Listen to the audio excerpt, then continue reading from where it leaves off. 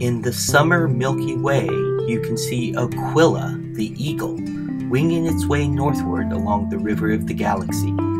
Off the western wing, shining brightly in light your eye cannot see, is the Hulse-Taylor binary pulsar. 21,000 light-years from Earth, the system is comprised of two neutron stars, the tiny skeletons of dead stars orbiting one another.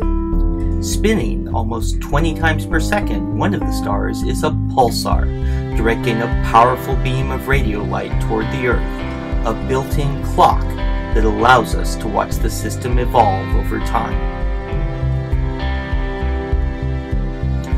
General relativity predicts that when two compact stars orbit very close to one another, they will emit gravitational radiation, carrying away energy and driving the stars together.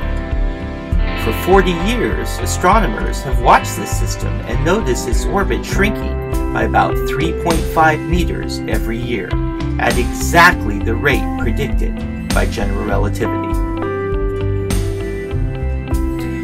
Can we see these waves directly? The first person to seriously contemplate this was Joseph Weber at the University of Maryland in the 1960s. He used a 1.5-ton cylinder of aluminum suspended on a wire around its midpoint. If a gravitational wave passed through the bar, it would stretch it. The forces between the aluminum atoms would pull it back to its original shape, and it would faintly ring as if you tapped it with a tiny hammer.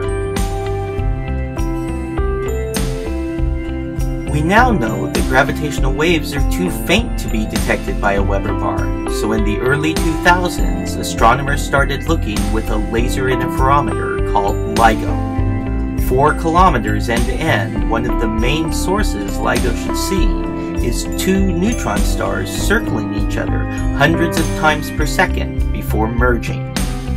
When the gravitational waves from this cataclysmic event wash across LIGO, they will stretch and compress the arms, an effect that can be detected with the circulating laser light. Sometime after 2025, astronomers plan to fly a laser interferometer in space called LISA, with laser light flying 5 million kilometers between spacecraft.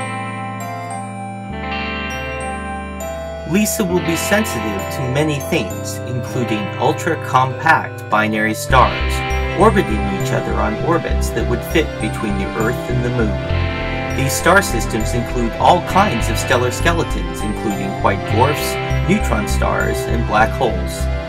LISA will see these systems hundreds or thousands of years before they merge, when LIGO will be sensitive to them. In this way, LIGO and LISA give us complementary views of the cosmos. But one of the most interesting things LISA will see has to do with other galaxies.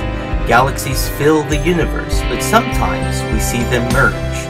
And when they do, they form a new galaxy, with the original black holes sinking down to the core, where they form a binary and merge by emitting gravitational waves. Those waves will be detectable by LISA, telling us the story of how galaxies merge and black holes grow over cosmic time.